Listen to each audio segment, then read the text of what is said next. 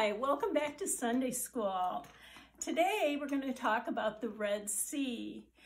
This tells the story of the exit out of Egypt called the Exodus. This Exodus was an escape of the Israelites or Hebrew slaves from Egypt. Led by Moses and Aaron, the Hebrews left Egypt to go back to Israel, where their ancestors Abraham, Isaac, and Jacob had lived.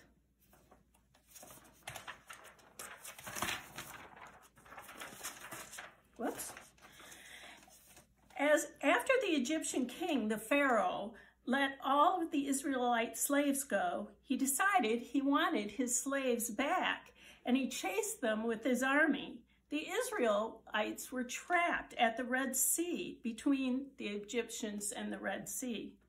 Things looked bad for them. How do you think they felt? I think they would probably be pretty scared. But they weren't alone. Who do you think was taking care of them? God loved the Israelites and had sent Moses to lead them. God told them not to be afraid. God would cause a miracle to help the Israelites escape. And now I have a fun poem that I can read to you about this event.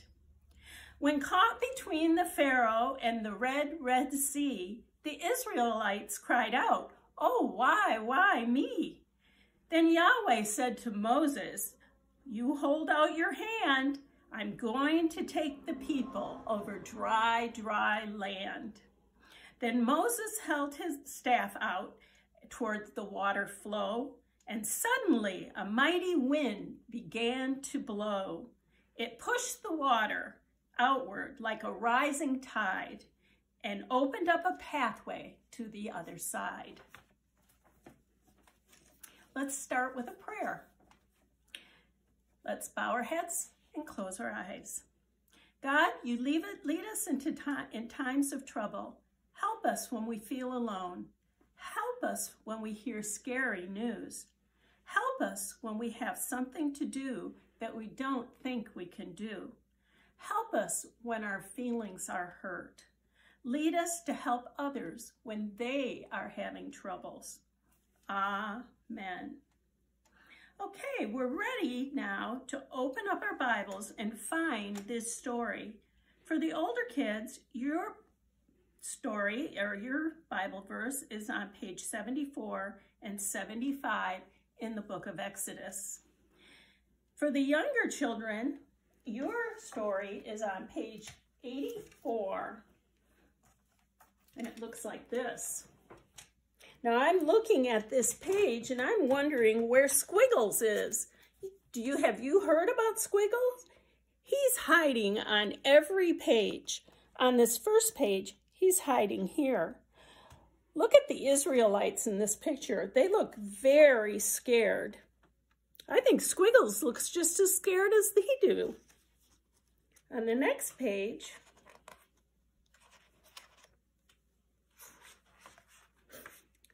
where's Squiggles? Right here. He's excited to see the pathway open. And finally, here's Squiggle here. He's just as happy as the Israelites that they were saved. Let's hear the story now. It was a long journey leaving Egypt. The Israelites camped on the shore of the Red Sea. The people were feeling really nervous. Moses squinted into the darkening sky. Had he heard something? Something in the distance? Moses shook his head slowly. He did not trust Pharaoh, the king of Egypt, to keep his promise. "Do you think Pharaoh followed us?" Aaron asked. Moses stood listening. "We will see," Moses said. "We will see." Moses didn't have to wait too long. Soon a growing cloud of dust rose up in the distance. The rumble of horse hoof thundered toward the travelers. They could see them clearly now. Hundreds of the Pharaoh's chariots charged towards them. Hundreds of soldiers followed orders to bring the slaves back. "We're trapped," someone yelled. A strong wind began to blow. Cries went up from the people. "Moses," they shouted, "have you brought us here to die?" "Don't be afraid," Moses told his people. "Stand firm. God is with us." Moses gripped the staff in his hand. "Prepare to move out," he shouted. "Where, Moses?" Aaron said. "There's no place to go." "Through the Red Sea," Moses said. "God will make us a way." Moses stood on the edge of the shore. He raised his right arm and stretched out his staff over the white waves. The waters trembled and divided. The wild wind roared. Soon a wall of water stood on the left and on the right. Dry land appeared between the walls, a safe path to the other side. "Move now," Moses said. How strange it must have been to step onto the sandy path. How scary to feel the spray from the water waiting on either side. Would God save them? Would God keep his promise to Moses? In the morning, Pharaoh's army stood on the Red Sea shore. They saw Israelites safe on the other side. Soon chariots groaned and soldiers cracked their whips. Pharaoh's army moved slowly across the rocky and sandy path. "They will catch us," a young woman yelled. "Watch and wait," said Moses. Moses once again held up his staff over the wall of waves. Tons of water came tumbling down. Horses and chariots and riders were all swept into the sea. From the safe shore came the sounds of singing and dancing, led by Miriam, Moses' sister. "Sing to the Lord," the Israelites shouted. "God has saved us." The Israelites were scared. Have you ever been scared? When? And what did you do?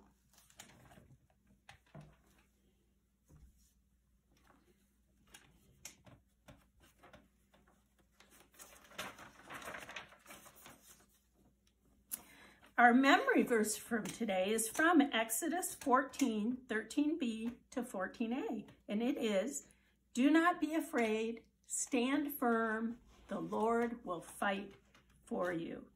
And that just reminds us over again that we are not alone, that God is watching over us. I have an activity here today. Shouldn't take long, but it helps us to remember about the Red Sea parting.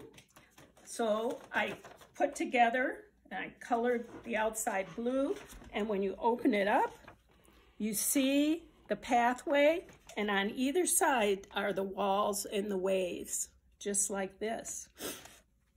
So this is how you're going to do that. You're going to take your paper and you're going to fold it into what we call at school a hamburger fold, like this, because it's going this way.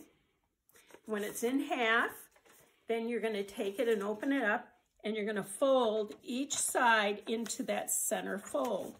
And then you'll have the Red Sea before it parted. And then when you do that, then you're going to take your crayons, your blue crayon, if you have one, you should. I think that's going to be kind of purpley, but we'll use it. Well, maybe this is a better one. Yeah. And you're just going to color in the sea as you go. And you will probably spend more time and do it a nicer job than what I'm doing right here. And once you get the sea colored in on both sides, then you probably would like to put some fish in there. I draw my fish really simple. I just make a line and then an X, and then I make a loop like that, and then I always give my fish an eye. Let's see if I can get a darker color. A line and an X, and then I make a round like that, and I give my fish an eye. And that's how I make my fish. Then you're going to open up the inside, and you're going to color it like this. You're going to make a nice pathway down the middle for the Israelites to walk through.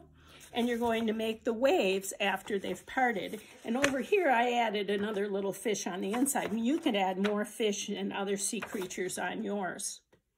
And then you can think about when Moses raised his staff and said, let the waters part.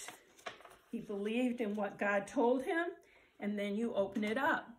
Now what you can do is then you can take your foot and put it on the pathway and trace around your foot so it's on the pathway.